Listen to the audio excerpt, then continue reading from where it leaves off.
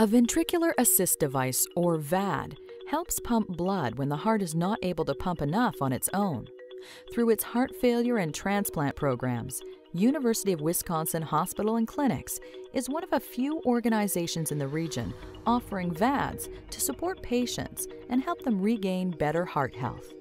Join us for a live panel discussion on ventricular assist devices and see why they are used for both short-term and long-term treatments for severe heart failure, providing a bridge for patients with advanced heart disease who are waiting for a transplant, or a better quality of life for patients who are not considered transplant candidates.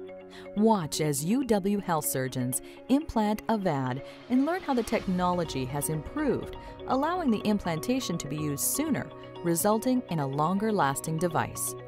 Don't miss VAD, a bridge to a better quality of life, December 5th at 5 p.m. Central.